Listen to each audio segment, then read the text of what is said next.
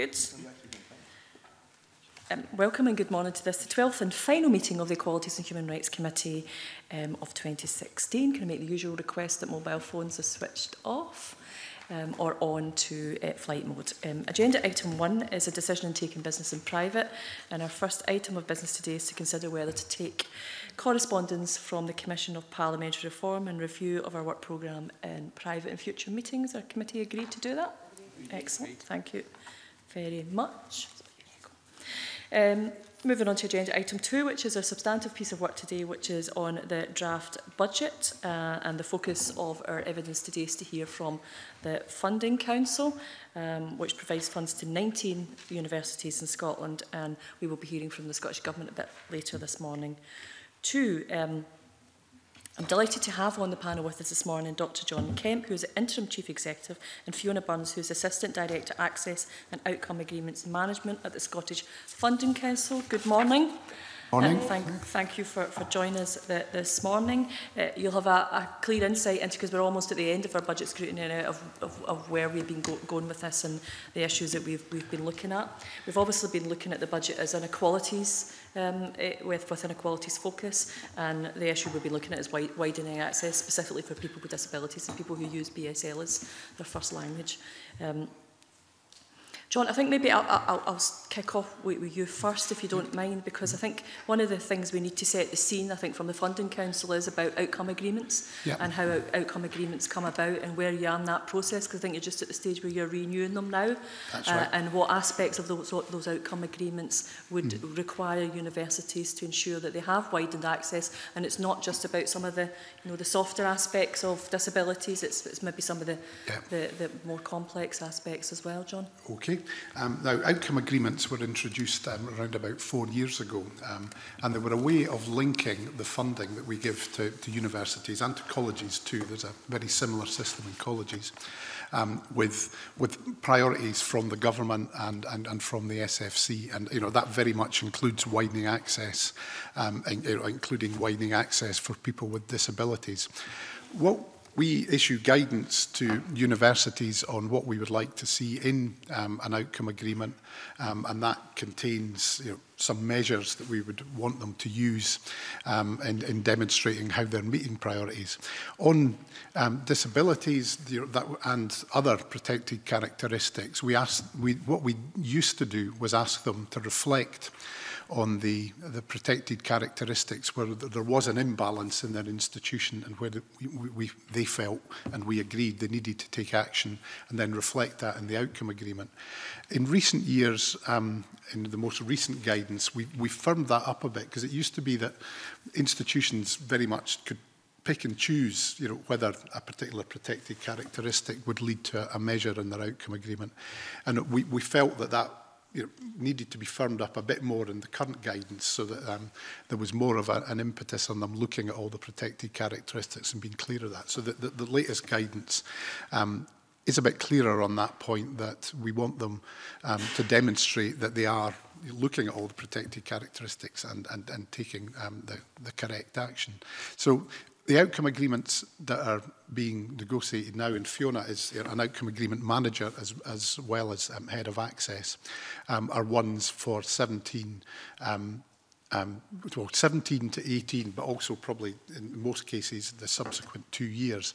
They have a slightly different set of guidance from the ones we've had up until now. We have the early drafts of those outcome agreements in, but we haven't finalised those with institutions. That's done after the budget setting process. So in summary, I suppose outcome agreements are very much a way of linking the shared priorities that government, the Funding Council and others have on equalities and other things with the funding we give to universities.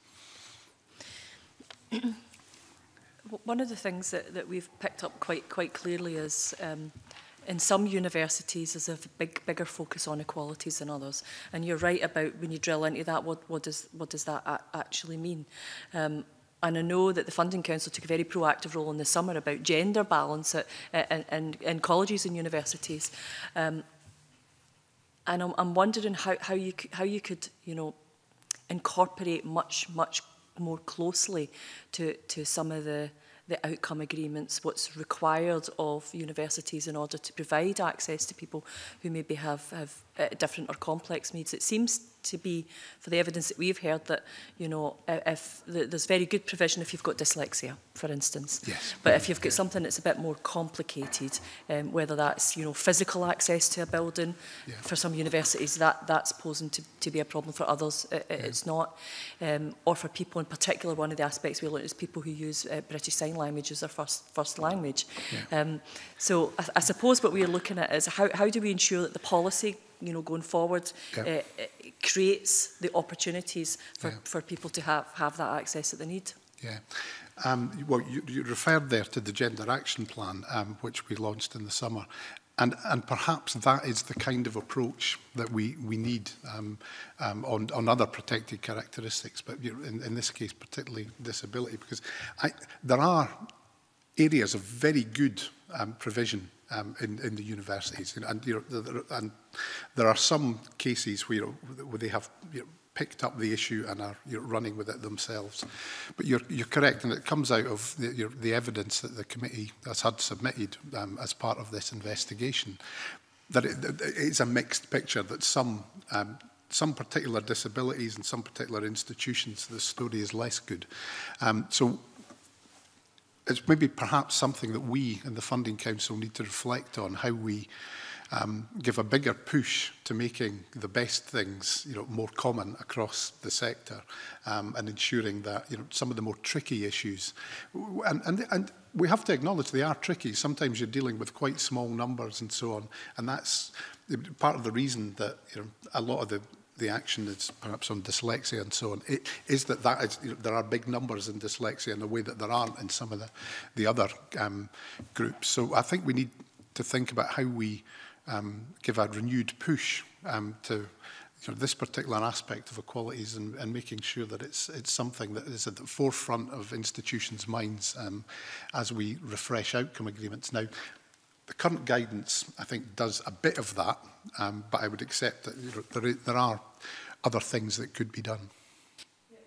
Very key things that we heard last week and the week before was about the differences even between schools within and faculties within universities as well. And one aspect that I had spoken to some of the universities about last week was about staff training, and whether that staff training was mandatory, and what was the take-up like. And there was an admission, yeah, some people go in staff training, but a lot don't, especially equalities training or specific, you know, training around about specific disabilities like BSL. And I wondered whether there's any space in the outcome agreements to ensure that, you know, elements of staff training like that become mandatory, because some of the evidence that we've had in written evidence seems to be about academic staff, not really the ethos of the institution or the student bodies or whatever, but it seems to be maybe direct one-to-one academic staff. And in my mind, you know, that can be fixed quite easily with a decent staff training programme, but it needs to be mandatory. Yeah, and I accept that would be a useful way forward. The challenge for the Funding Council is we have outcome agreements which we try and keep as, you know, strategic documents that are agreed with the institution. And the question would be whether the most appropriate way to make staff training, you know, more mandatory and get more of it is through the outcome agreement or some other method. Now, I think what we in the Funding Council can do through the outcome agreement is focus on the outcomes that we want from that.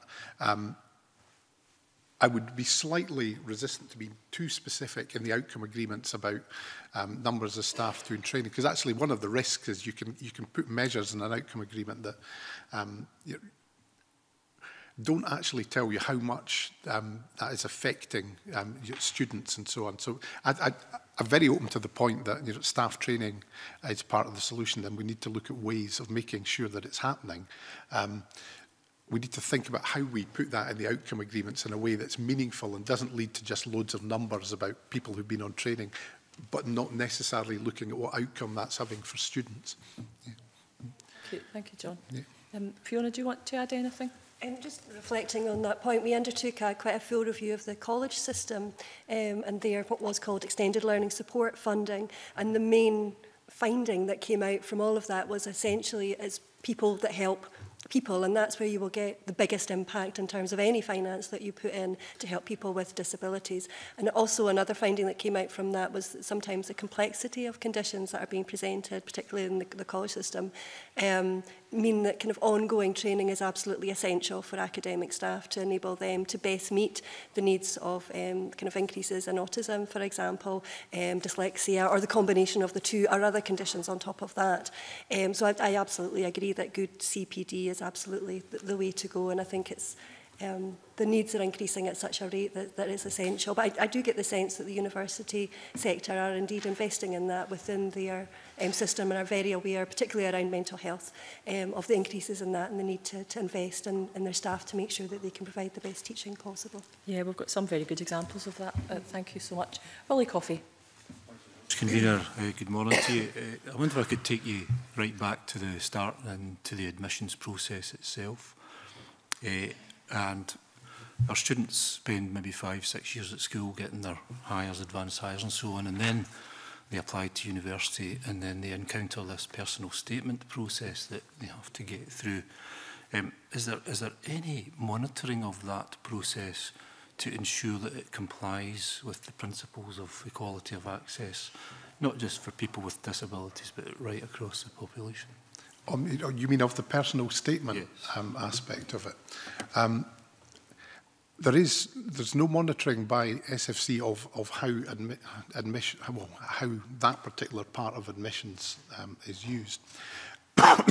Recently, as part of the work that the Commission for Widening Access was doing, and Fiona might want to come in later on this, we did look quite closely at how admissions was working, particularly because we were interested in knowing the extent to which institutions were using contextualised admissions and looking at the circumstances of a student, so that they weren't just looking at the number of hires they got, but were looking at the context in which the student got those hires. Now, that usually means in the context of, are they from a school with a very low progression to university, or are they from a particular postcode and so on. But it can also be something, the context in which somebody got a particular set of hires can be affected by disability as well. What we found was that the personal statement was not always used by every institution. That often, that they were, well, it's a part of the UCAS system, and many institutions are using it. It's not a huge part of the selection criteria in most. But if you're going to operate a contextualised admission system that looks at the whole student and understands the context in which they got the grades they got, then perhaps it needs to be done more. As part of the implementation of the Commission for Widening Access work, we will be working, and the government will be working with institutions to make sure that contextualised admissions becomes more widespread, and the factors that are taken into account are broader than the ones that are currently used. But I think we don't currently monitor how admissions are done in institutions. Fiona, do you want to say any more on that? Just that it is a recommendation of the Commission on Widening Access that we take forward a full review of what they call non-academic factors. I was part of the Secretariat for the Commission on Widening Access, so I was aware of the work that went into that, and there was an expert group that was around admission, so it was admission staff, and just as John said, there was variance of how that particular element was used, and I'm also aware from a student perspective how much time and effort can actually go into trying to provide a good personal statement. So it's important that if all that effort's been put in, that it's being considered equally across all our institutions. But on the other side, there was evidence that was given to suggest that quite often private schools, etc., know exactly the right information to put into a personal statement to give somebody an edge. So therefore, there was a bit of unfairness comparative to other kind of students. So it does need looked at to make sure that personal statements can be considered fairly, equally, and it provides additional information to help consideration in the admissions system. So we were looking forward to that work, and we fully agree with the recommendation that the Commission came up with. So some universities do use personal statements in the admissions process, and some don't. But for those who do, how on earth can we be sure that what they're doing and who they're admitting and who they're not admitting. How do we know that that's fair if there's no analysis of this? Yeah. The best kinds of contextualised admission systems will be based on evidence that shows that if you take in a student who might have a couple of grades lower than other students that you're taking in, but they're from a particular type of school or whatever, there is evidence that by the end of their university course, they will perform as well as ones with a couple of grades higher from a different type of school. So what in the perfect world, there is evidence that works and often institutions have done it for their own entrants so that they can be quite clear they're being fair in taking that student who's got lower grades than this student, because they know the outcome will probably be the same because they have evidence that in the past, when they've taken people with these grades from that type of school, they've performed well. And you will have seen from the submissions you had in your own call for evidence, it's not at all widespread, and in fact, I'm not sure that any are doing. That universities are using the personal statements and issues about disability in making contextualised admissions decisions. I think part of encouraging universities to do that would be building the evidence base of the kind that I've talked about, which tends to be about types of school rather than the personal statements. It's more challenging to do that, but I think it's worth exploring whether it can be done so that you can then make very robust contextualised admissions decisions which can take on board that kind of background information. Sometimes, though, I think it will come down to the training of the people making the admissions decisions and and how they use the information that's in the UCAS form to its full extent, and they're not just looking at the higher grades. Just my last point in this, convener, for sort of two students, for example, who've got exactly the same passes, hires, advanced hires or whatever, applying to the same university from different towns in Scotland, and one gets accepted and one doesn't, and the only basis in which they can conclude there's a difference is the personal statement. How on earth do those two students and their families know that one was treated fairly compared to the other if their passes are exactly the same? Well, where it's working well, a university will make it clear as part of the admissions process that it has a contextualised admissions system, and the flags it will take on board that might make it, because universities have hard decisions to make. They can't admit everyone, and even when they can admit people, it's not often to the course they want and so on. So they do have hard decisions to make. But if you have a contextualised admission system that is based on evidence, that if I take somebody with 4 A's and the higher from that kind of school, somebody with 2 A's and 2 B's from a school with very low progression, or where there's other flags you can attach to the student, the evidence is that somebody who's done that well from that school is likely to thrive at university. When it's based on evidence, universities will publish that up front and make it clear that they do make contextualised offers based on that kind of evidence, so it's very open and transparent. So in that case, you might get two students who have exactly the same set of grades, and one gets in and one doesn't because the other, they're using contextualised admissions. Where it becomes more challenging is, if there isn't a contextualised admission system, how you monitor externally how the personal statement is used, as opposed to something that's more evidence-based on the postcode or type of school.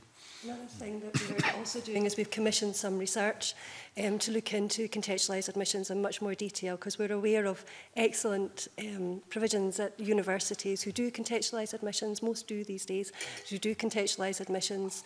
But one of the issues is this is not necessarily entire transparency and consistency across all of them. So one of the things we wanted to develop was a map of contextualised admissions right across Scotland, and to advise us as to which were the best factors to use, the best factors to take into consideration, so that we can then advise our university sector accordingly. So that work is being undertaken at the moment and should report early next year. Okay, thank you very much. Mary. Thank you. Good morning to you.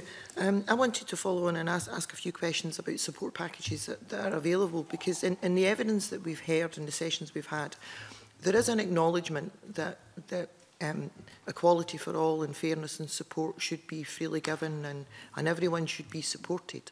But that's where it ends. If you have, for example, dyslexia, you are supported through university. If you have more complex needs, it's far more difficult to get the ongoing support, the package of care that you need. And often people are put off by going through that whole process.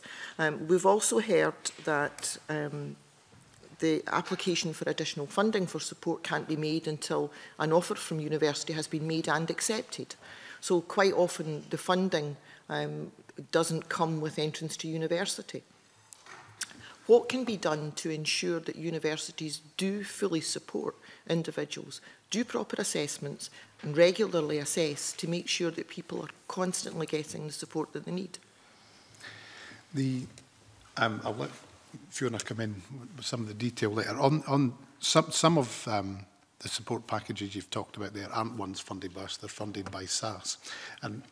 But I think that issue about timing is, and making sure there isn't a huge gap between, the acceptance and the kind of having the package in place is something that is important and I think should be looked at. The more complex area is how you make sure that every student is supported, because sometimes we are talking about relatively small numbers, because it's people with complex conditions or combinations of conditions which might not appear in that department of that university every year, and so having a responsive system that is partly about making sure that the institutions are prepared and trained for the generality of issues, if there is ever is a real generality, but also have a responsive system so that if some students are coming with particular needs, that you can put the training in place and sometimes adaptations as well quickly in order to prepare for those students. And that is about having systems in the university that are geared up to do that, so that it doesn't come as a surprise halfway through the year that you suddenly notice that that student needs a ramp or that student's blind. It's planned for and prepared for. There are some very good examples of courses being designed, the deaf performance course, the conservatoire and so on, that are specifically designed, but in most cases that is, people will be choosing courses that aren't specifically going to be designed for students with disabilities. So it is going to have to be a responsive system in universities where they are using the resource that they get from the Funding Council in order to make sure that every student's need is met. And I think that needs to be responsive as well as preparatory on the kind of the wider range of needs. Sometimes you will have to respond quite quickly to, gosh, we're going to have to do something about where that course is located, or what we're going to do to that building, because we now do have students who have different needs. Fiona, do you want to say more on that? I suppose just to reflect that we are members of the new student support review group that's looking into issues such as this, and we've already fed in quite a lot of detail in relationship to students with disabilities, particularly the point that you made yourself about the time gap between them actually getting the support that they need and once they're actually in the university system. I think on the whole our system is about it's kind of a rights-based model, if you like, that there is an assumption of need there, that there will be students with need, and it's the university's duty, by law obviously, to meet those needs. But there are, of course, the examples that you outlined where that is particularly tricky, and how that can better be done. I really look forward to working with the Student Support Review group on that to see because it seems almost from the evidence that we heard that most educational institutions and universities are reactive in the support they give rather than being proactive, and it's about encouraging them to become more proactive about what they do. I think it needs to be a bit of both, and they need to be proactive and prepared, and that they have systems that assume that they can meet need, and that often that is something that's always there. But sometimes you will. suddenly, you know, have a couple of students with disabilities in a course that weren't there last year, and you do have to react, but reacting quickly, being prepared, being proactively prepared to react, if that doesn't sound like a contradiction, but if you know what I mean, so that you are looking at what the need is each year and are able to get things in place quickly is important. Can I just ask you, the submission that you've given us has been very helpful.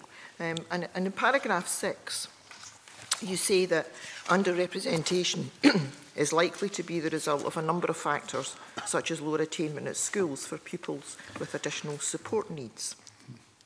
And when I first read that, it seems a bit of a sweeping statement. If you have additional support needs, you will have lower attainment. What other reasons are there, or have you done any work to find out what other reasons there are for the lower attainment levels? And is it just about the support packages that are put in place for young people when they're at school? No, I mean, I think there will be other reasons. Interestingly, we fund both colleges and universities, and the figures are different in the two sectors. So I think, you know, some of it's just about displacement in that a lot of people with disabilities, the numbers are higher in colleges. So because of that, they're obviously going to college instead of university to some extent.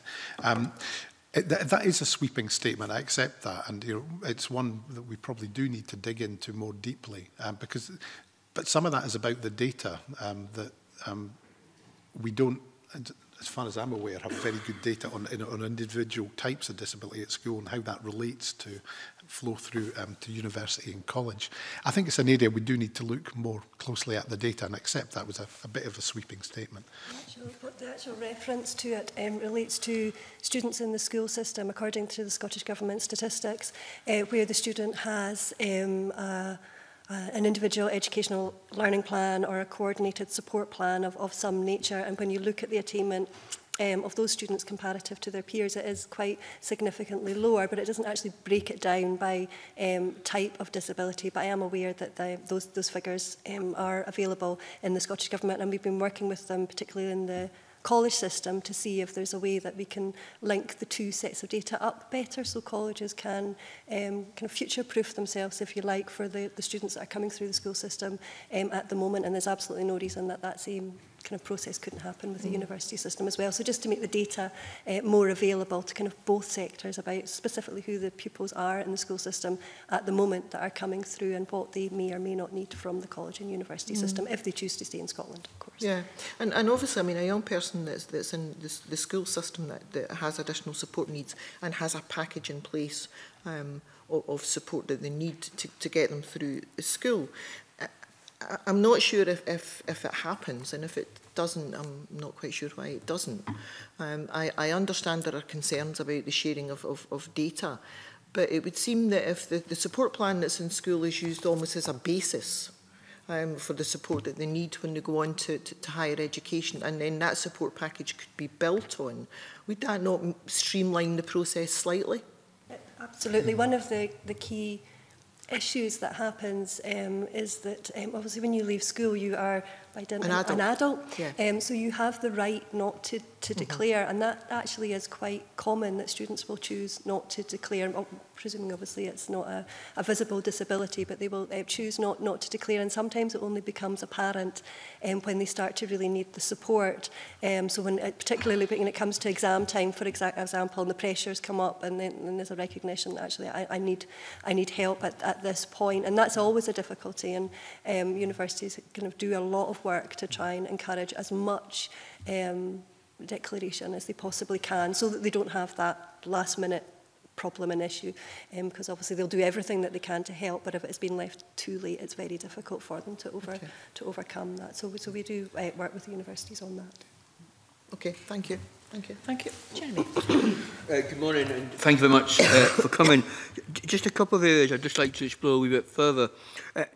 We obviously have the outcome agreements, and you talked, John, in your initial comment about how you're trying to maybe make them a bit more proactive and encourage universities. I suppose the question I have is, what happens if a university, it may pay lip service to it, but in practice nothing is changing? What sanctions would you think of? And have you ever considered that in the last 4 years? Yeah. It's a very sensitive issue with universities, that one. Where we have put in place specific funding, for example, for things like widening access, and universities have not been filling these places with widening access students, we have taken the places away and moved them elsewhere. So our main sanction, it would be about how we use our funding, and you know, it's not an area that we've gone into yet on any protected characteristic. We've only used that sanction with additional places for widening access. But in our outcome agreement guidance, we do refer to the kind of things we might do, you know, where an outcome agreement not to be met. And the ultimate sanction is not funding bits of activity. However, that was something that we would only do in extremis, because what we would want to do is use the system to get the institution to respond and you know, to meet needs. Now, in the case of you know, protected characteristics and disability, then the institution has, you know, has a legal obligation to do things as well. So I mean, our funding is part of the, you know, the suite of things that will encourage them to do it, but it's not the only one. And if we were to, and this is a real dilemma for us sometimes, if we were to say, right, institution X isn't very good at meeting the needs of disabled students, we are withdrawing X amount of funding and moving it to institution Y that is far better. In the long run, that doesn't help the students who might want to go to that first institution. They need to do the courses that the first institution does. So I mean, our prime aim is to encourage that institution to improve rather than to use a primarily sanctions-based approach. But that sanction does exist and has been used where additional places have not been met. But on something like equalities then, I mean, if an institution were that bad, it wouldn't be meeting its legal duties either. So, I mean, that would put it in a very bad place. So we need to be encouraging institutions to improve, to better meet needs. And, you know, I think we all acknowledge that, you know, while there are some very good examples of what institutions are doing, there is room for improvement as well, and we want to encourage that improvement rather than use a sanctions-based approach. You want to say more on that, Fiona? Yeah, I suppose that's my experience as an outcome agreement manager. The outcome agreement isn't essentially just the document itself, it's the whole process that sits around that. So there's an element as an outcome agreement manager of support to your institutions, but there's also a huge element of challenge consistently throughout that academic year. So if they've committed to achieve a certain target that's been accepted by the Funding Council, your job as an outcome agreement manager is to continually ask for progress updates on where are you with that, and if you're not achieving it, well why not, and what are you doing about that, because you're invested in it too. So you want, by the end of that time period, for the data to come in and show, yep, no, they said they were going to do that, they've done that, and it's worked and it's achieved. So there's kind of so much more to it than just getting the actual document kind of agreed, and there is an awful lot of challenge on outcome agreement managers to really deliver within the Funding Council as well. Okay, thank you. I suppose just going back to the widening access issue, which I think clearly all of us are signed up to and want to see happen. I suppose one of the unforeseen circumstances with a capped number of students is what happens to the person who goes to the school that gets the 4 A's but doesn't get the place. And how do we end up not having discrimination the other way, that because I go to a certain school, I don't get a place because I seem to be getting an advantage academically? Have you done any work around how we level that off? Or we're not at that stage yet? Are we so far behind the curve that that's not really an issue? I think the issue about, well, there's one admissions should be about fairness. We should be, if there is any limitation, and actually even if everyone who applied to university could get in, there would still be issues that some courses are more popular than others. So there does need to be a system of ensuring that the fair system of ensuring that the right students get onto the right course. And that has to be about, I think, ensuring that the students with the best potential get onto these courses. And that, as I've talked about earlier, is about more than just exam results. Contextualised admissions is part of having a fair system. If the number of if we are to increase the number of applications from the groups that are currently not going to university, that will, unless something changes with the groups who are currently going, lead to a higher demand. And the UCAS figures out yesterday, I think, that indicated that not everyone is getting in, and the proportion that are not getting in has been going up. And there are a number of solutions to that.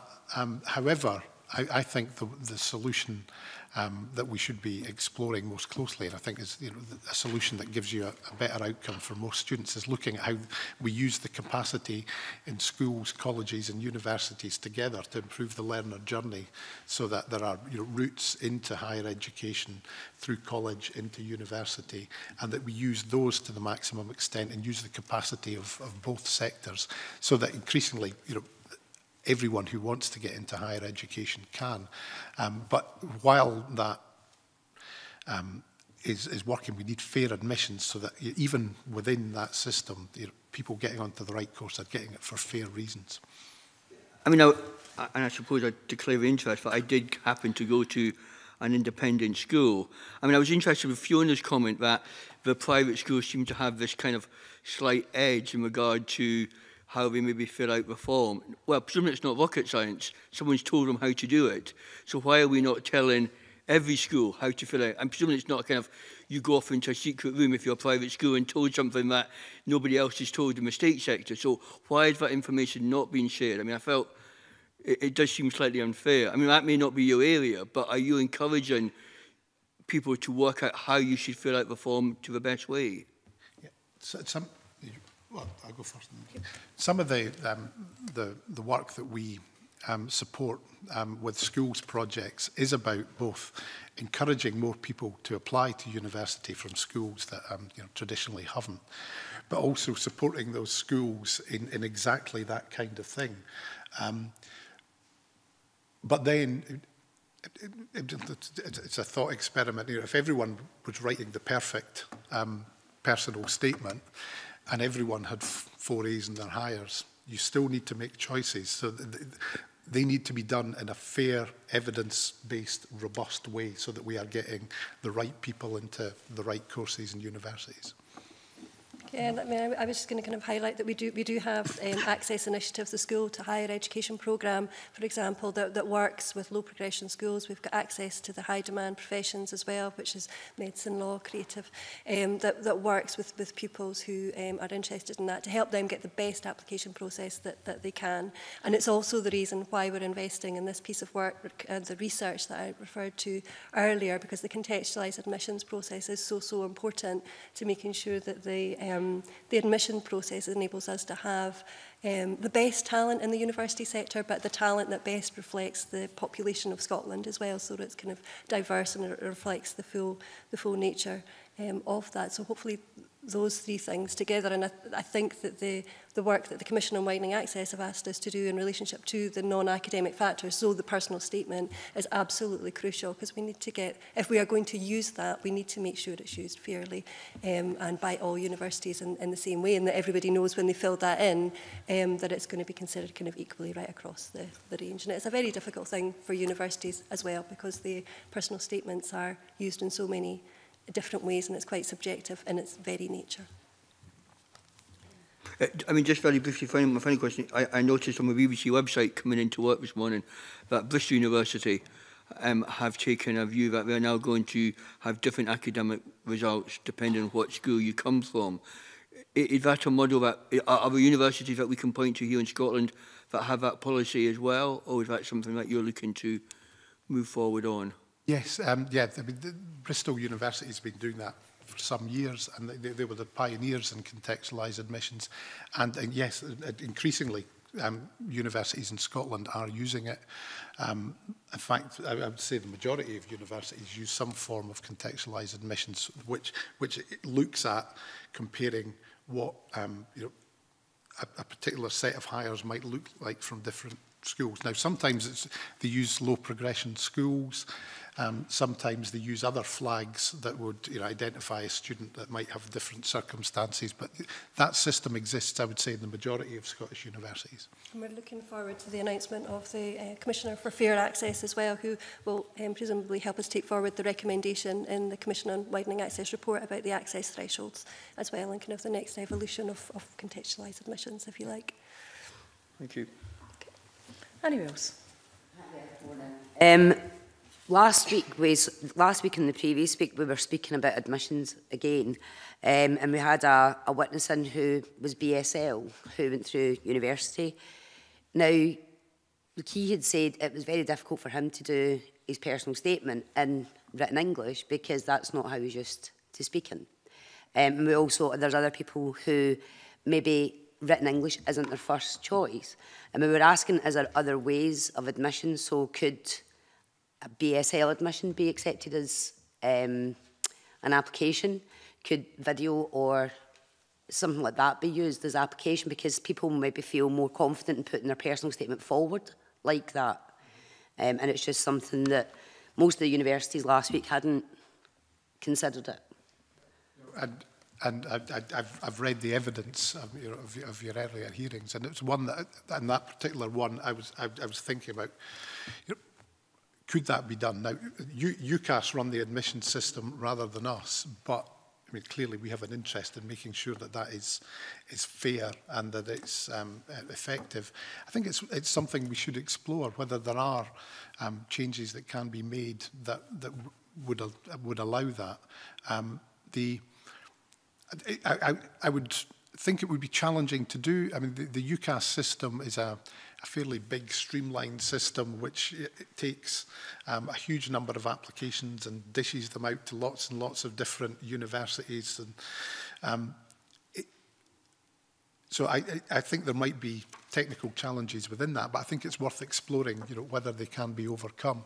And there are, of course, quite a few institutions that don't recruit through the traditional UCAS system. There are variations for the conservatoire and the art schools and so on, because they use portfolios and auditions. So it is possible to do some of these things. So I think we'd be happy to explore whether that would be feasible. But I mean, I'm not sure I could give a categorical answer at the moment. And then obviously the other sort of a side of it is, if we can look at doing something like that, how do we then look at assessments and exams? So if someone's BSL, do we look at that side of it as well? Yeah, well that's immediately the question that would arise. If somebody's admitted based on something that doesn't include written English, but the course requires written English, then we need to take decisions about, well, is it reasonable to then change the course or what? And I think these are valid questions that do need to be looked at. So I think we'd be happy to, with UCAS, explore that and see whether it's feasible. We're also members of the National Advisory Group as well for the development of the plan that will be coming out, the national plan, and are kind of feeding in kind of that information into that. Brilliant, thank you. Yeah, thanks. Alex. Thank you, Convener. Good morning, and thank you for coming to see us today. I'd like to look at the issue of admissions through a slightly different lens, and that's about when pupils and students with additional support needs or disabilities, how they choose to come to which university, and the barriers to that decision making based on the fact that we've heard a myriad of evidence over the last couple of weeks from people who talk about things like the wider student experience not being particularly geared up to deal with their additional needs in terms of the society life and the wider social elements to university, but also the physical access to buildings. And we've, having gone to an ancient university myself, I remember tutorials, four flights of steps up in a windy garret that absolutely would have been inaccessible to people with mobility needs. Now, some of this requires just an astronomical, almost prohibitive amount of expenditure. So as a funding council in particular, what are you doing to help universities box clever and disseminate best practice as to how we get round these significant obstacles, both to the wider student experience and to the physicality of access to the university estate?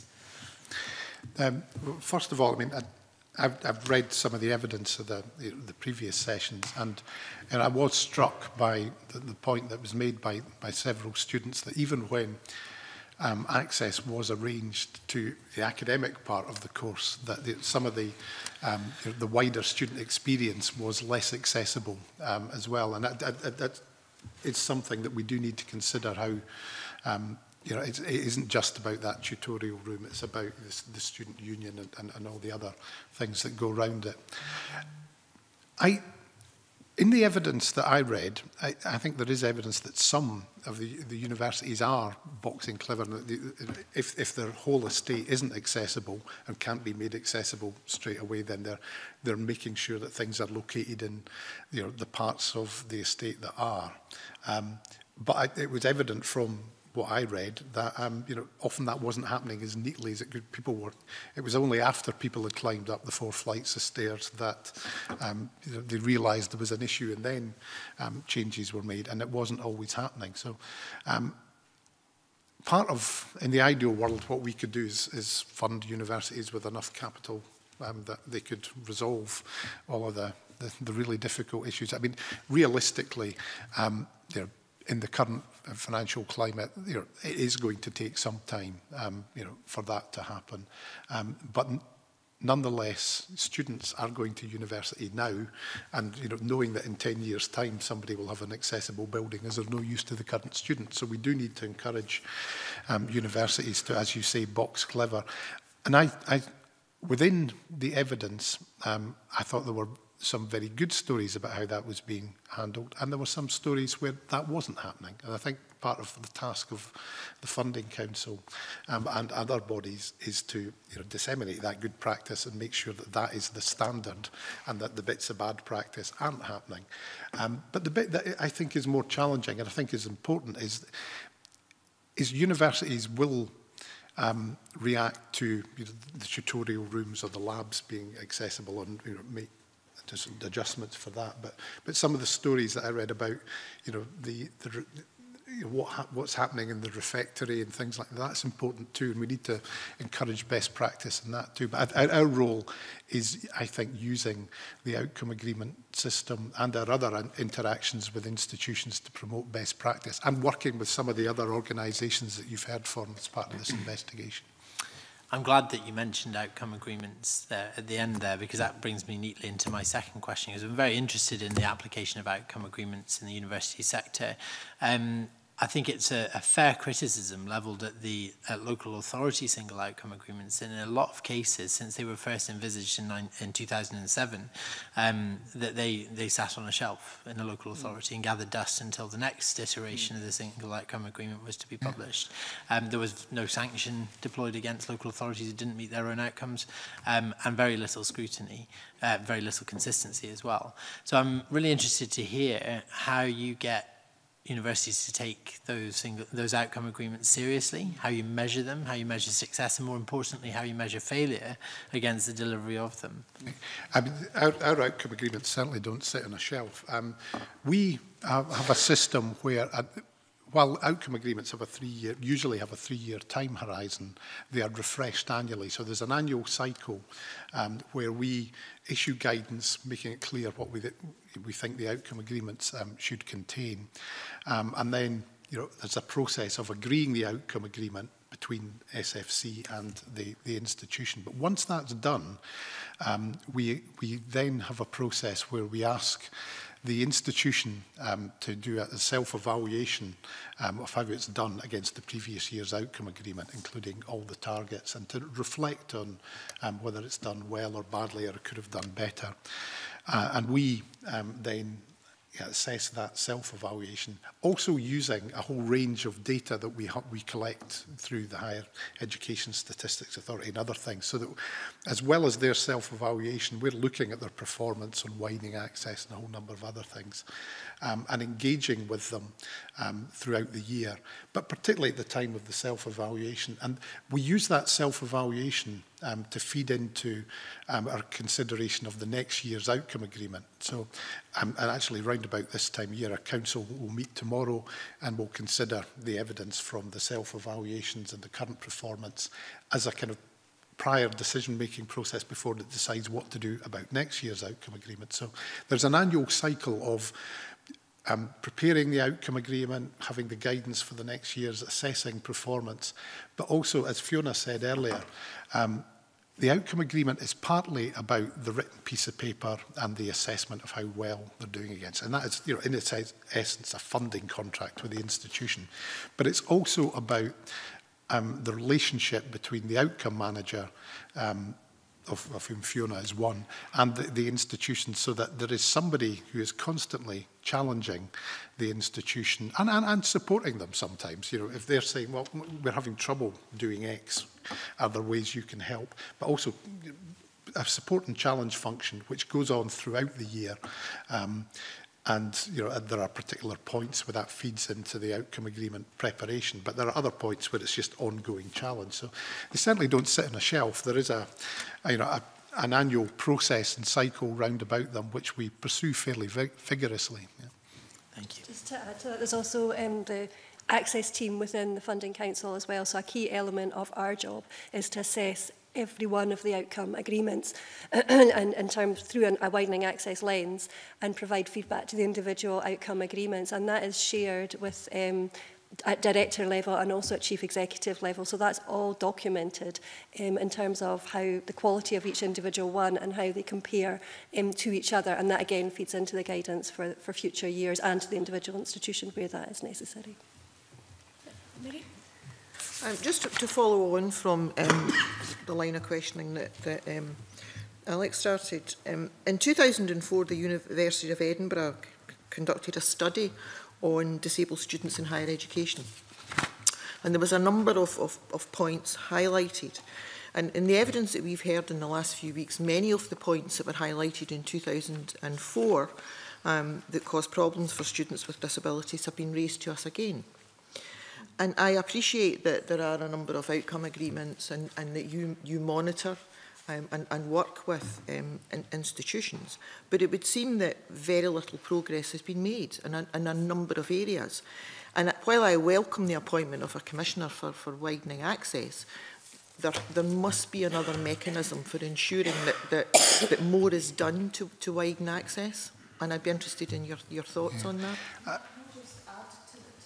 Well, because one of the things that is key to this is a disabled students premium, and the criteria for how that's set, you know, the strategic funding programme this is used for, and how universities are either encouraged to use that or to use it better, and how that's monitored, because that ties into Mary's question and to what we're doing, but actually there's funding streams here to make sure it gets done, and how is it getting done? Yeah, I would accept your point that a lot of the issues that have come up in this investigation are ones that have been about for some time.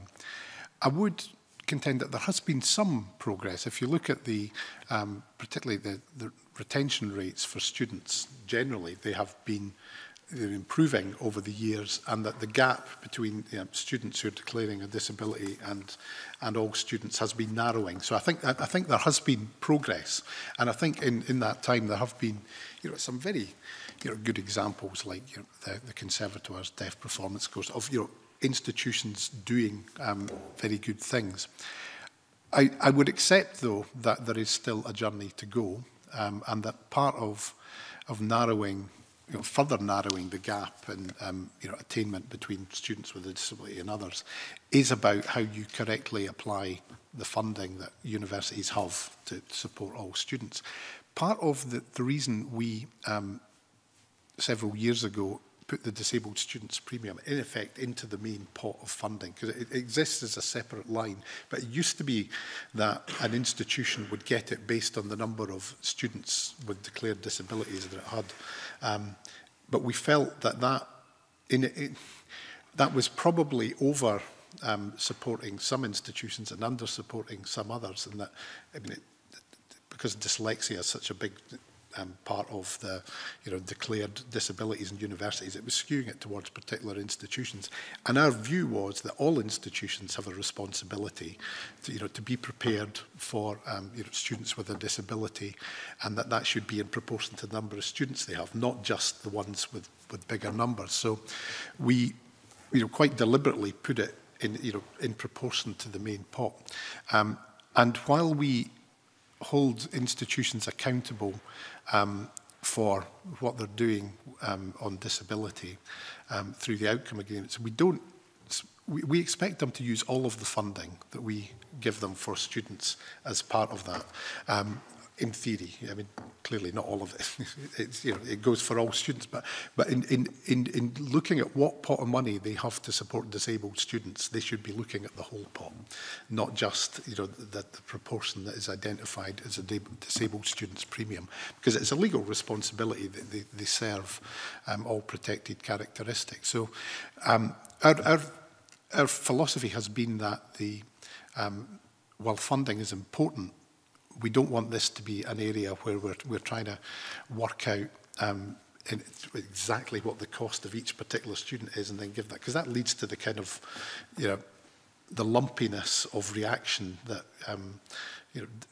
means that institutions aren't responding quickly enough. We expect institutions to see this as core business and build it into their core funding. As I've said earlier, I think it might be an area where we do need to up our focus a bit more so that we are clearer about expectations and about making sure that the good practice is happening more in a more widespread way. But I think there has been some progress. I mean, the fact that the retention rates have been narrowing the gap between all students and students with disabilities is positive. It's not fast enough. Some of these things do take a while to fix, and we should be pushing for it to be faster. Okay, thank you. We're just bumping up against our time when we have another panel this morning, but just very, very quickly on the back of that, John, that the Scottish Funding Council reports on destinations of university graduates. No, you don't. We want to know whether you do actually. We know that colleges report destinations, and one of the measures in maybe measuring where students have been successful in their higher education is to determine their destinations. We know colleges report on that, but whether universities do and whether that would be something that you would consider building in to the outcome agreement. We do. There is a report on destinations of leavers from universities. Do you have the figures in front of you, Fiona? Yes, I do. I'll ask Fiona to come in later and explain what they are. Report with us, that would be helpful. Absolutely, and what I would stress, though, is these destinations are 6 months after graduation, and quite a lot of students, I mean all students, not just those from protected characteristics, will not have settled in their final career by then. So there's a bit of a health warning about these statistics, but we do. But they are collected by the Higher Education Statistics Authority. Specific elements of young people or people who have left university who have disabilities, though? Yes, is it broken down in that way? That would be helpful. I if you can could share that with it's us. a very similar story to that's in the college leaver destination survey as well. So there is a gap, which is obviously not what we want. We can share that data with you. That would be really helpful. Can I thank you both for your attendance at committee this morning and your written evidence and future evidence that you've agreed to share with us. We appreciate your responses this morning, and I think we've got some way forward with some of the inquiries that we're doing. So thank you so much. And if you go away and you think you should have told us something else, please get back in touch with us. Thank you. I'm going to suspend committee for about 5 minutes for a very quick comfort break, and then we're back in with the Minister and the Cabinet Secretary.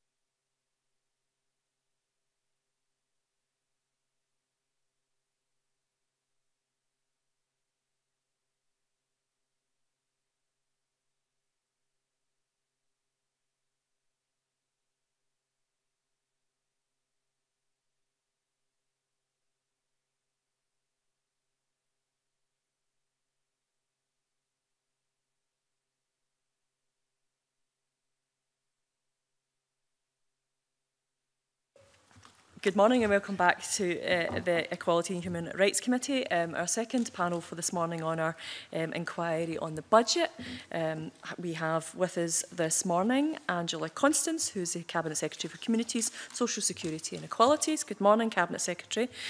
Shirley-Anne Somerville, who is the Minister for Further Education, Higher Education and Science. Good morning, Minister, and I believe this is your first appearance at a committee. As a Minister, yes, it is. Yep. Excellent. We'll be gentle with you. And supporting both of those this morning, we have Leslie Irvin, Head of Equality Policy, and Leah Fitzgerald, who's the Policy Manager, Higher Education Division with Scottish Government. Good morning to you all to committee. We now, this is essentially our final session on our inquiry on the budget, and we decided to focus on a part of the budget on equalities, about widening access, and specifically about people with disabilities and who use BSL as a language and accessing university. So that's why we needed both of you here today in order to address some of the equalities issues and to address some of the widening access and the policy functional issues at university as well. So we're really delighted, and I know your busy schedules mean this is not always possible, but we're really delighted to have you here this morning. You'll maybe have heard some of the evidence that we've already had, but I believe maybe both of you have an opening statement you want to kick off with. Cabinet Secretary, would you like to go first? Okay, thank you, Convener, and good morning, Committee. Grateful for the opportunity to appear before Committee as part of your scrutiny process of the 2017-18 draft budget. You will appreciate, as the draft budget will not be published until this afternoon, the committee will be aware that I'm not able to comment or reflect on the government's spending plans. I can, however, confirm to committee that, as in previous years, equality analysis and assessment has been undertaken as part of the budget preparatory work. The results of that work will be published in the 8th Equality Budget Statement that will accompany the draft budget. And also, as in previous years, we've been supported in this process by the Equality Budget Advisory Group. So I want to put on record my thanks to its members for their expertise, for their insight, and of course for the challenge that they bring as we continue to look for the best ways to ensure proper consideration of equality right across the government. I of course understand that the committee is very keen to focus on disability and access to universities. My colleague Ms Somerville is best placed to engage with the committee on access to university and matters relating to disability and education. But I would like to say just a few words about disability equality more broadly. And actually, I think it's a great idea to have ministers from different portfolios actually appear before committee, because it's important that as a government that we're demonstrating that joined-up approach and that equality is for every portfolio and not just the communities and equalities portfolio. It is 20 years since the Disability Discrimination Act was introduced. That's now been replaced by the Equality Act. Yet, whilst progress has been made, we know there are still many disabled people who are unable to live their lives as they want. The barriers they face day in, day out, prevent them from making their full contribution to daily and to public life. So the way our public services, our workplaces, local environments are designed to operate can exclude people, and this is just quite simply not acceptable. Committee will be more than aware that on the 2nd of December we published the Fairer Scotland for Disabled People Delivery Plan to 2021. The plan draws on the views of disabled people and those who participated in the consultations and discussions. And the plan has 5 long-term ambitions and a wide range of actions that we will take over the lifetime of this Parliament. And we are determined to make meaningful progress, for example, in reforming adult social care so that we shift the focus to achieving independent living, promoting independent advocacy so that people know about and can claim their rights in mental health, for example, and conducting an awareness-raising campaign to tackle negative attitudes as part of the One Scotland campaign next year. In the coming period, we will be very focused on addressing the employment gap for disabled people, and our new devolved Scottish Employability Programme will give high-quality support tailored to the needs of disabled people. And we will be placing dignity and respect at the very heart of our new social security system, And our ambition that Scotland should be the best place in the world for our children and our young people to grow up has to apply to all of our children. And we will be developing a national framework for disabled children and young people to ensure that they get the best provision and support possible. Our Fairer Scotland Action Plan will also work to ensure a fairer, more equal society for all of Scotland's people. At the heart of that plan is 50 fairness actions for this parliamentary term that will help us meet those ambitions. And again, this ranges right across all areas of government responsibility. And my final word is that we all know, Convener, that creating a fairer Scotland actually requires all of us. It requires government, it requires communities, it requires listening to people with that lived experience of poverty and disability. It will require business and industry, public and third sector to work together to achieve change. We know that government cannot deliver change on its own, and nor would we want to. So we will continue to work with anyone and everyone to make these actions a reality. And one final note, Convener, I just want to highlight to committee that we have maintained our commitment to equality investment over this period of public spending constraint, and we will continue to support and work with a range of organisations that represent disabled people. It is important, it's vital that the voices of disabled people are heard and that disabled people participate in shaping the decisions that affect them. So I very much welcome this important inquiry and would be very happy to consider incorporating recommendations coming from the committee into the Disability Delivery Plan, which will be monitored to ensure progress and to take account of emerging issues. Because at the end of the day, Convener, we all share the same aim that disabled people should be able to study at universities without experiencing discrimination and barriers which could and indeed should be removed. And I very much look forward to a discussion this morning. Thank you very much. Cabinet Secretary Minister. Thank you, Convener, and good morning. Can I reiterate the point that the Cabinet Secretary has made, that due to the timings of today's statement, I will also be unable to answer questions around the detail of the budget that will be given later today. But the committee is aware that widening access for higher education is a key priority for this government, and indeed the 2014-15 programme for government set out a stretching ambition that a child born today, irrespective of socio-economic circumstances, should have an equal chance of entering university.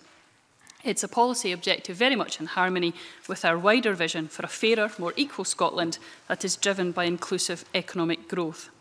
The Commission on Widening Access was established to advise us of the steps necessary to meet that ambition, and the Commission made 34 recommendations which, taken together, represent a bold and ambitious agenda for change. Indeed, I would argue that it is perhaps the most radical set of actions being undertaken anywhere in the UK to tackle what has often been regarded as an intractable problem in our education systems across the world. The committee has already heard evidence that the Commission's primary focus was on tackling socio-economic inequality.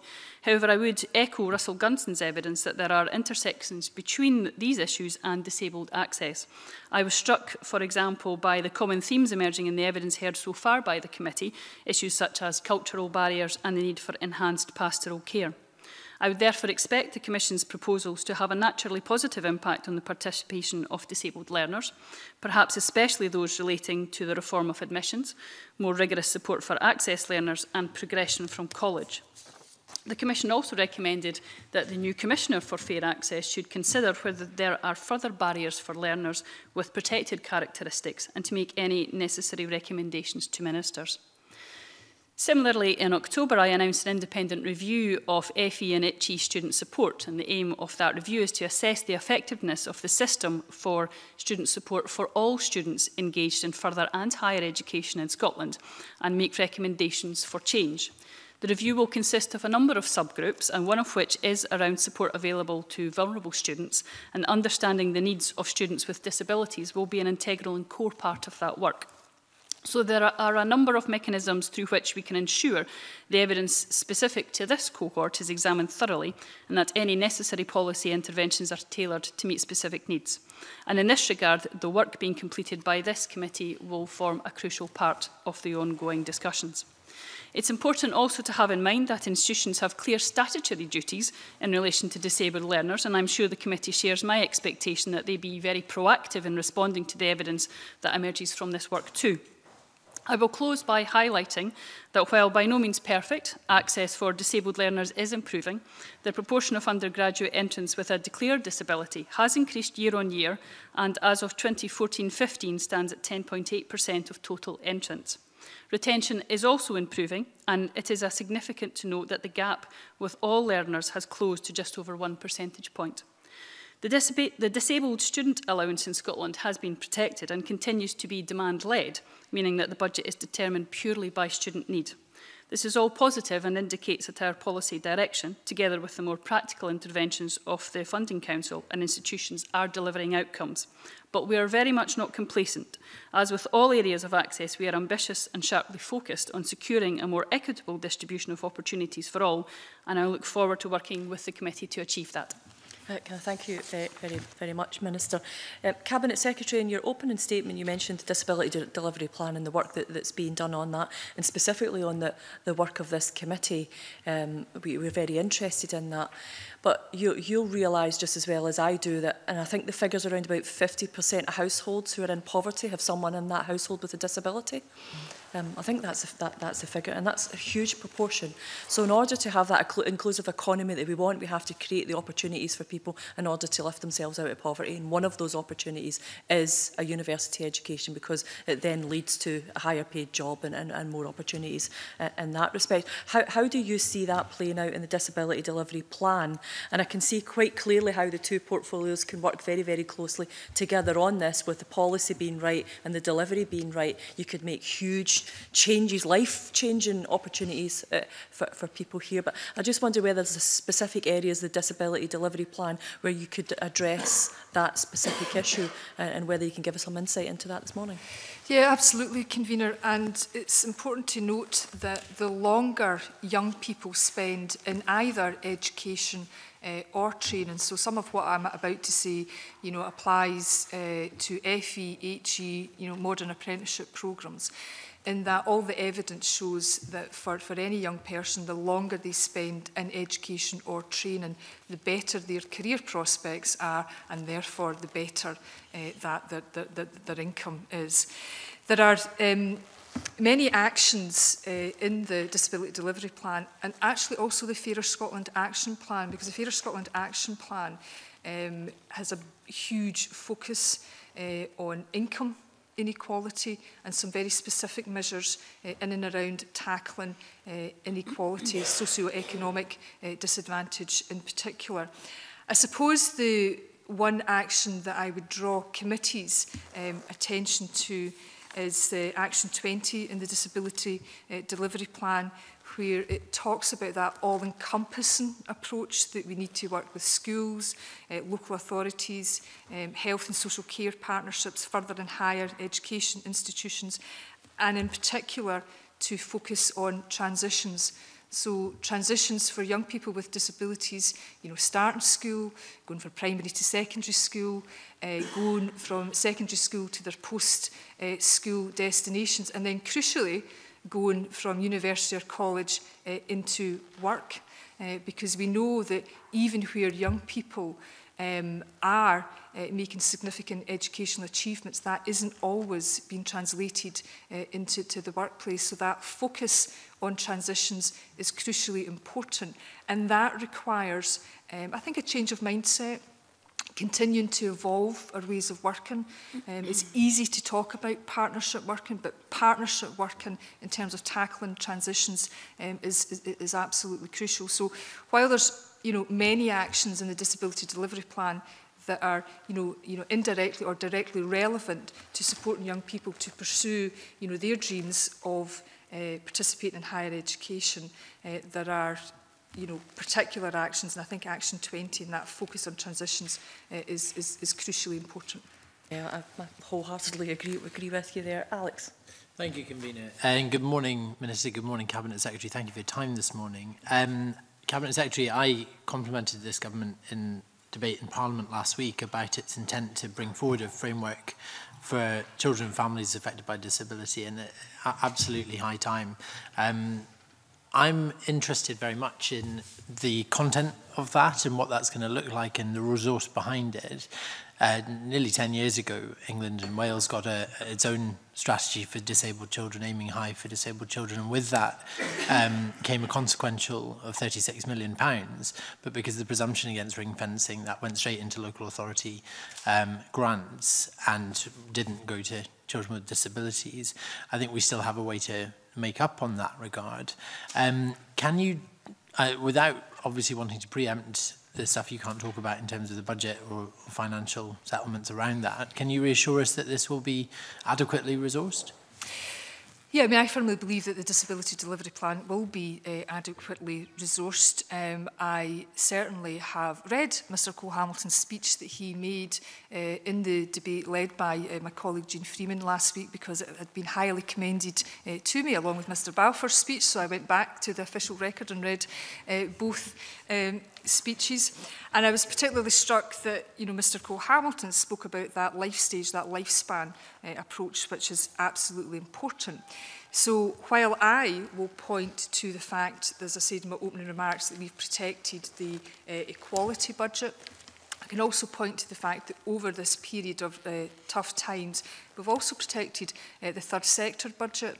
And I actually believe that the Empowering Communities Fund has an important role to play here as well, in terms of participation and in terms of changing that mindset about who should be making decisions about how resources are spent is important.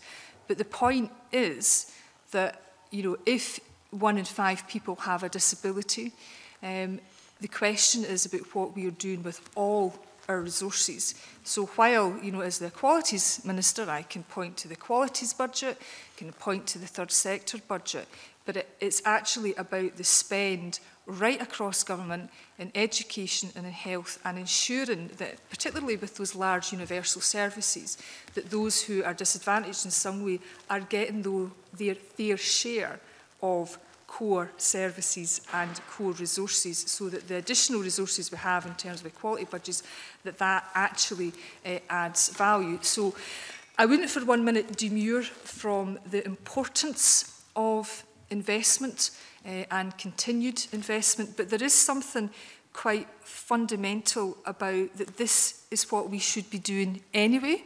You know, we all want more of a resource, but irrespective of the size of the resource, this is about attitudes, it's about culture, it's about how we deploy resources, it's about how we prioritise resources. And I suppose what I'm trying to delicately point at, you know, people can't say, we're not doing this unless you give us extra money. Actually, you know, we all have to do this, and it's all our business, and we have to ensure that, you know, all the arrows across the massive investment that is made across the public sector, that is all directed in the right direction. Thank you. I think therein lies the rub, really, doesn't it? It's about matching rhetoric with reality. And this is an issue which really we do well to take party politics out of, and I think try to work together on. I think one of the challenges for us, and you mentioned it in your opening remarks, in terms of particularly those transitions, and in particular moving young people with disabilities from education into employment, is one of the biggest challenges in our community. A significant metropolitan authority, who I won't name, in Scotland, declared in its 2011 single outcome agreement that it wanted to get 200 17 to 19-year-olds with a disability into the workplace by the next iteration of its single outcome agreement. When that iteration came around, it turned out it had only succeeded in managing to get 11 17 to 19-year-olds with a disability into employment, but nothing happened. I mean, that's a separate problem with the single outcome agreement process. There was no sanction, there was no kind of accountability for that. But I think it very elegantly delineates the problem before us, that we all agree in the political classes that we need to do more to break those barriers down and to help young people who have so much to contribute, even though they may have a disability, into the workplace. But that is a significant challenge. I just wonder, what can we do differently that we haven't been doing so far that will close that gap? One of the things that myself and Jean Freeman have worked very hard on when we were pulling together the Fairer Scotland Action Plan and the Disability Delivery Plan was to ensure that the actions were indeed actions and not just rhetoric, because it's very easy to talk about our ambitions, our philosophy, our approach, and what you will see in both the Fairer Scotland Action Plan and the Disability Delivery Plan is actions that are actually about doing things and in some cases doing things differently. And in terms of our other partners, in terms of the various types of outcome agreements that there are within the university sector or indeed local authorities, it is important that they evolve over time, where we're actually focused on what it is we're going to do, as well as what we're saying. And there is something important about scrutiny, about saying, what is your ambition, what you're going to do, and not just publishing a plan and then moving on and to say what's next. You have to stick with it, and you have to stick with it for the long haul. You have to be monitoring your progress. You have to understand your data, because that leads to transparency. So we know that in that particular instance for that local authority, that they've not met their ambition. So therefore, there is scrutiny about that, there is transparency about that, which I hope will lead to redress of that, and it leads people to think about what more they can and must do. Thank you. Thank you. Jeremy. Thank you, and thank you very much for coming. I think there's cross-party support on this whole issue around transition, and I think what the Cabinet Secretary has said this morning is very helpful. And I think particularly for those with a fairly severe disabled learning difficulty or physical disability, how we work with them and their educational school to get them in, I think is something that we do need to do work on. But I'm grateful for the comments that she's made this morning. My question is actually aimed at the Minister. We've heard quite a lot in the last few weeks that universities, I think, are trying to open the doors more to those with disability. But there does seem to be almost a hierarchy of disability. That if you have a certain disability, it's reasonably easy, comparatively, to get in. Where if you have a more complex disability, it's really quite difficult to get in. And I wonder, without committing any financial money to this, whether there would be some kind of research that the government would be looking to do, along with universities, of saying not just disability, how many disabled people are in. We've got the breakdown already of the different types of disability, but what can we do then to help those who have that maybe complex disability get into university or into college? And how do we encourage colleges and universities to do that? Thank you. You raise a very important point about the good practice that is going on within higher education institutions, and I saw from the submission from University Scotland that they detail some of that good practice. I think what we have is good practice, and I think that needs to be embedded across the board. Part of that lies out with it being a university, and actually onto some of the aspects that the Cabinet Secretary mentioned about a cultural change, and also the statutory obligations that a university has. It's anticipatory duties to look at what they are delivering and how they are delivering it. So I think there's a lot more that can be done to question and to analyse what's going on, which won't only help those with a disability, but will also help students from different backgrounds, those with caring responsibilities and so on. So I think there's an obligation within each university to actually take a step back and analyse that. Now, I think they're doing that, and the statutory obligations that they have should ensure that very much happens, and where the government and the Funding Council can come in to facilitate that discussion and to ensure that good practice is shared. I think there's a very important role in that. But I also took a lot from the evidence that you heard from committee about that it's not just enough to speak to those that are at university, but those who feel that they are unable to apply or unable to receive sufficient support when they get there. And I think we have lessons to learn on all of that, some of which are for the universities as autonomous institutions, and some of which are very much for government to take on board. we have outcome agreements, and we've just been talking about them a bit this morning with a panel before you. Yeah. They feel slightly, somebody who's fairly new to this, lots of carrots but not many sticks. And I do wonder whether we need to maybe rebalance how we address the outcome agreements. That yes, we want to encourage, and yes, we want to show good practice, but maybe there needs to be a bit of a stick there if institutions, and particularly faculties, I mean, again, I think the issue seems to be at the top level, the principal, the court, absolutely buy into it, but you go down to the lecturer in what subject, there that's the individual which is causing a problem to the disabled student. So, again, looking at this going forward, without being too cruel, can we have some sticks? Well, I think outcome agreements are quite a new concept still. I think they've delivered a lot, both for universities and colleges, to ensure that we are looking at the outcomes and to have that baseline analysis, which is very, very important.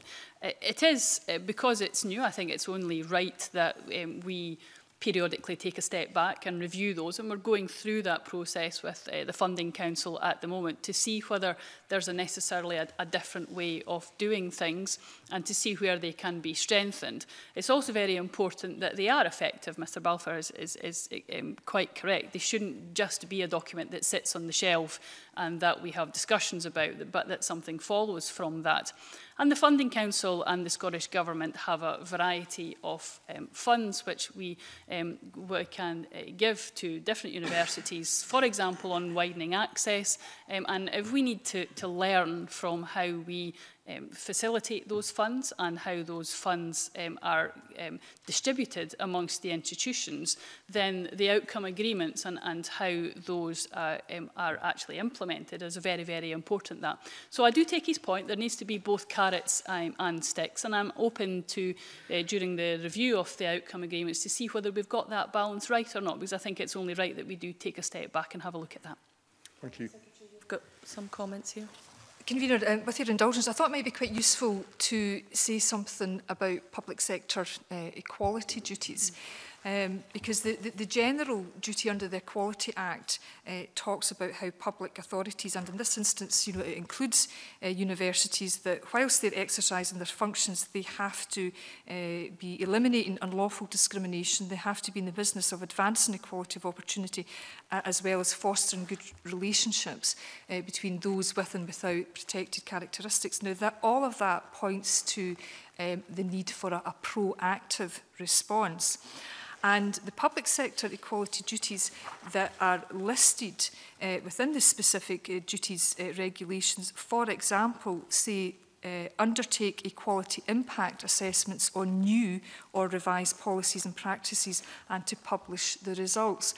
And I think that's an important strand of the duties that all education institutions are subject to, in terms of transparency of what they're doing and to assist with the evaluation of that.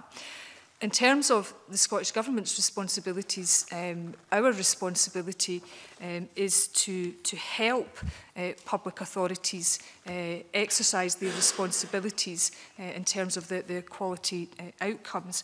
And we do have a project, SNEEP, Scottish National Equality Improvement Project. And this is about our partnership with the EHRC, Close the Gap, the Equality Network, about how we can bring forward a programme of work that helps the public sector fulfil their duties. So we're currently considering the work plan for 2017. So as well as a government reflecting on what we need to do in terms of our disability delivery plan and result of committee's deliberations, there's also the opportunity in terms of SNEEP, in terms of what we do as a government to help aspects of the public sector comply with their very clear duties. So there is a stream of work that government and indeed our partners need to be very focused on. I think it's also worth saying that it's the Equality and Human Rights Commission that are the regulatory body for the public sector complying with their act as well. So there's a lot we can do as a government, but we also have to respect the role of the EHRC as well. Jeremy, fine, thank you. Mary. And can I echo the comments that my colleague Jeremy Balfour has made, because I too would like to see a bit more stick and a bit less carrot. Because if I reflect the evidence that we've heard in the last few weeks, there is a recognition and an acknowledgement that universities and higher education institutes need to do more. They recognise that they have students that have a varying range of disabilities, and they should be supporting them. But unless it's a soft disability, it becomes very, very difficult. And the length to which students need to go to get the support they require is simply not acceptable. And I welcome the words from the Cabinet Secretary this morning around the Disability Delivery Plan when you talk about actions. And I come back to the carrot and stick, because if you have actions, you must have consequences. And I wonder if you could perhaps expand a bit on what you would expect those consequences to look like, because if I reflect on a question that I asked in the previous panel, the University of Edinburgh did a study in 2004 on disabled students in higher education, and many of the things that come out of that study we have heard in our evidence in the last few weeks. There have been a number of action plans published, there have been a number of recommendations made, but 12 years down the line, things have not improved. So unless a disability delivery plan actually has teeth and sticks, it would appear that nothing much is going to change. So I would like a reassurance and perhaps an indication of what those consequences might look like.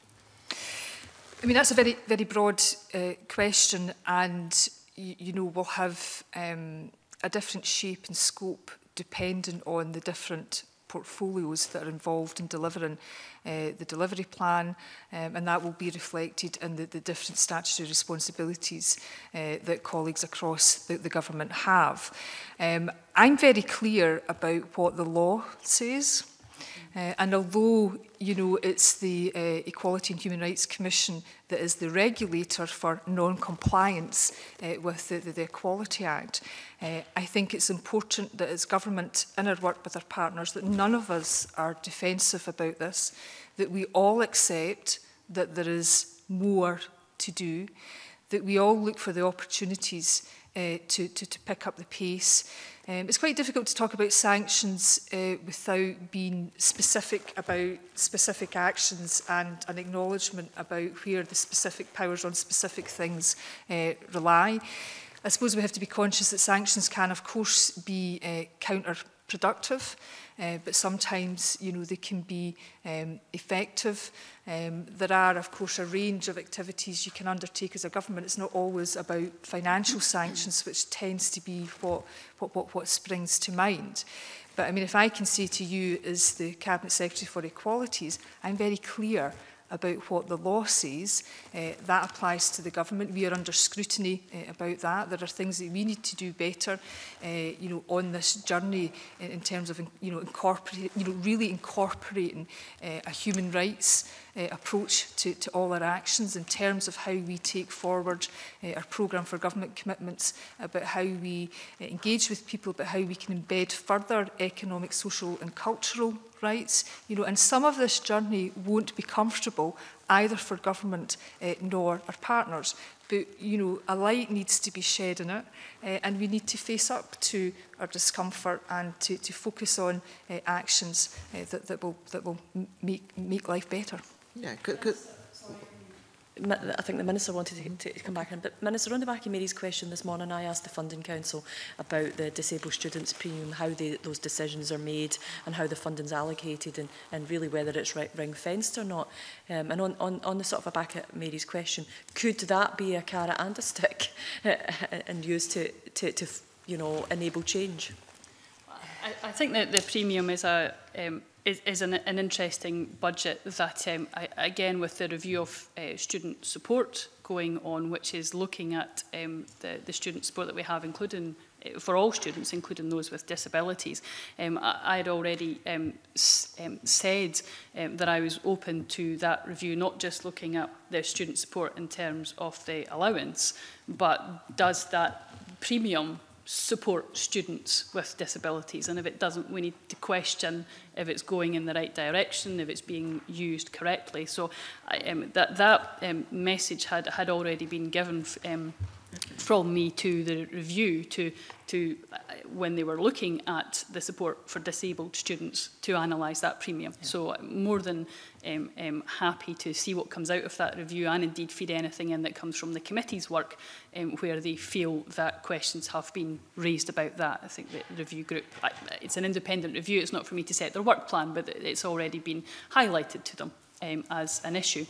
I also thought it might be helpful to look at one of the specific action points that is in the delivery plan to do with SAS and the workings of SAS. Now, one of my first meetings as a minister, and one of the first visits I went on was to the Students' Awards Agency, and heard a presentation there from Who Cares Scotland, and someone from a care experience background who went through how SAS had discussed with them how they had changed their entire application process to ensure that it worked for them. And it was very much, the change was very much led by users of the system, and Who Cares Scotland were therefore a lot more happy with the outcomes and the way that care experienced young people are dealt with through SAS. Now, there's an action point about disabled students going through that application process, and SAS looking at that and analysing whether anything needs to change in that. And I certainly was greatly heartened by the work that that agency had done with people with care experience backgrounds, and will look very closely at what they do when it comes to disabled students, and with that action point in mind. But I certainly took great heart from the work they've already done, and the very proactive way that they engaged with individuals and with people to see whether that system worked, and really tested it out. And I think we've now got a system where in that aspect it is much better, and we can look at that for disabled students going forward. So that's one action point which I'm very confident that SAS will deliver on. Mary. Okay, thank you. Because I mean, I'm sure nobody that's sitting around this table wants to think that in 10 years' time another committee will be looking at this issue, and we'll be talking about the things that we've talked about in the last few weeks. And that's why it's so important that any delivery plan actually does deliver meaningful change. So I appreciate the comments you've made. Thank you. Willie Coffey. Thanks very much, Convener. I wonder if I could go back to the admissions process itself. I've raised this at every meeting of the committee that we've had, and the part that the personal statement makes and has in that process. John Kemp from the Funding Council just before you came in said there's no direct monitoring of that aspect of the admissions process, so that we can see that meets all our obligations in respect of equality of access. But then Fiona Burns, who spoke after John, said that there is some process underway to examine that process of looking at non-academic factors in the contextualised admissions process. So I wonder, could you tell us a wee bit more about this, so that we can get some kind of understanding of how and whether that aspect of the admissions process is actually a fair process? I think it would very much help for the entire admissions process to be a lot clearer and more transparent. And it's one of the aspects which I think would not only help disabled students, but would help students or potential students from a variety of backgrounds, whether that's from a socio-economic perspective or a variety of different demographics. So I think there is a requirement for more transparency to allow those who are looking to a college or university to be able to understand the options that are open to them, and they can make a choice where they would like to study based on the best information. Personal statements were looked for by the Commission for widening access. And it is something which is an area of concern, because they can often be difficult for those from a socio-economic deprived background to be able to complete in a way that those from a more advantaged background would be able to complete. So personal statements and non-academic statements do have to be looked at, and we do have to be very clear about what role they should or should not play. And I would expect the Commissioner to look at that when they're looking at the admissions policy. Contextualised admissions are somewhat broader than that. Personal statements are only one aspect that could be part of a contextualised admissions. So you can therefore look at different gradings, for example, for the same course, depending on what a person's background is. And that's a different type of contextualised admission that does and should play a more important role in admissions. But Mr Coffey's very correct to say that that should be done in a very transparent way. There is no point any institution having a process that people don't understand and therefore they can't take advantage of. So the requirement for transparency is very, very important. The admissions process for each university as an autonomous institution is up to that university. But we do have a certain basic understanding about what that should look like, and that should be open and transparent, easily understandable, and allow a fair process of admissions so that people can access university. Do you think we'll be able to see per university the data perhaps being gathered over the next few years about how they are treating this process, so that we can have a look and see that, or come to a view that there is an objective and fair method of treating this? Do you think we'll see that?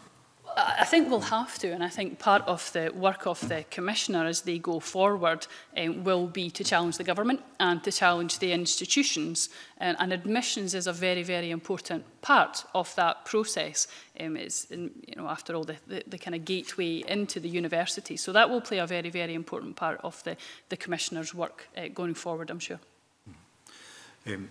Remind me, correct me if I'm wrong, but the target by 2021 is that 10% of students should come from 20% of the more disadvantaged backgrounds, and that's at every university. And there was some good news reported this morning where the figure's 10.9%, but that's overall. When will all of those universities, do you think, meet this target? If you look at the data that we have presently, 4 of the universities, Robert Gordon's, Aberdeen, Edinburgh and St Andrews, have never reached 10% in the previous 10 years. So what work will the Scottish Government be doing to encourage those universities to meet this target and to deliver on that, particularly for students within that category? Well, you're correct to say that the figures that were released today show that we are at a historic high for those that are coming from the most deprived communities. But we're by no means complacent about that, because we are by far still short of the targets that we've set, both for higher education in general and for each institution. Every institution is coming from a different starting point. Some of them will find it more challenging than others. But they are all obligated to reach those targets, and they have all signed up to it. Now, there are some aspects that will be easy for them to be able to put into place. There will be some aspects that will be more challenging.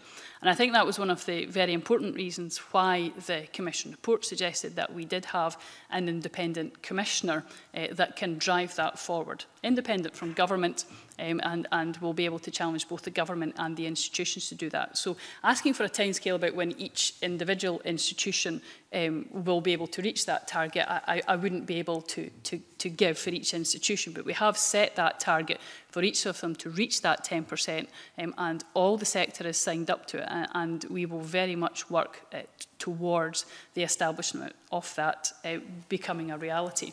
Now, we do fund widening access places, but this, I go back to one of the points that Russell Gunson made in his evidence about this being an attitudinal and cultural change that is required within higher education, and that will require a greater step change than we're seeing at the moment, and at a greater pace. And for some institutions that will be challenging, but they are obligated to do so. Could I just finally ask that if they don't meet this target, I know it's by 2021 and that's 5 years from now, but my friends were interested in carrots and sticks today. I mean, if they don't meet the target, what would we be likely to do? Would we be thinking about funding arrangements and making adjustments there, or just exactly what we, because we have to be serious about this. This is an Equalities Committee. We want to see progress in this, and we don't want to be sitting here another 5 years with the same messages. What would we think about doing to make sure we deliver that target? Well, I fully appreciate that we need to deliver the target. This is an important priority for the government and for the education ministers in particular. There are carrots and sticks to this approach. We do already fund widening access places. We do have a number of policies in place to support that. But we will see over time whether that needs to change. I think for some institutions, as I said, it will be easier than others, and we will have to look at the different outcome agreements that we have and the different arrangements that we have in place for those universities.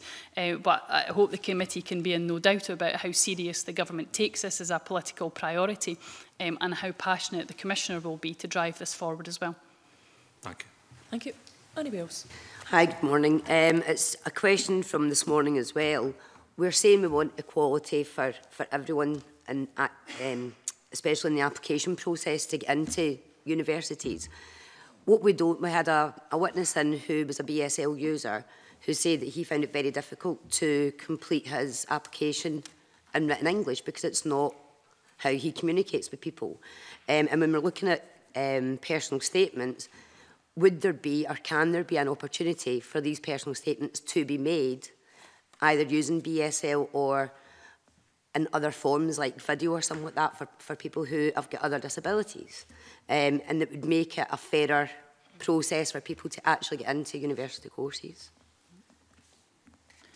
Well, I think the Cabinet Secretary has already mentioned some of the statutory requirements that are on the universities, and applications is very much an important part of that. We simply can't have a process which is, by all means, closed to certain parts of the population because of the language which they use. So the application process needs to be open to all. And I read with great concern that the personal statements and some of the witnesses that you've had forward from you about their difficulties of filling in the application process, but also actually the stage before that about not even feeling that it was for them, that they should bother trying to apply. So there's a cultural change that we need to do within our schools, not just within the universities, but within the schools, within careers advice, and a systems change that we have to look at to ensure that disabled pupils, when they're still at school, do feel supported and encouraged to know that they can apply to the universities, but then that the universities fulfil the obligations to ensure that that application process is open to all. Yeah, Cabinet Secretary. I mean, maybe just to add, I mean, this Parliament's well aware that BSL by law has to be treated and respected as a minority language. And in terms of the overall public sector and general equality duties, we have to be very proactive and actually flexible about how we make sure that we turn words into actions as well. And I'll just point to a couple of specific actions in relation to higher education from the Disability Delivery Plan. One is the Student Awards Agency will work in partnership with disabled students and stakeholders to deliver, and it says, an increasingly accessible application process. So that should include, a range of methods of enabling people to communicate, and they will improve, the advice and guidance in and around that area, for all students with additional support needs, and in particular, students with a disability. There's also, from 2017, the Scottish Funding Council, that their outcome agreement guidance, and this again is mentioned in the Disability Delivery Plan, will require colleges and universities to produce an access and inclusion strategy as well that will define their inclusive practices. So that's about being quite specific again about what you will do to reach your aspirations. Just on the back of that, how would we measure that? How will it be measured?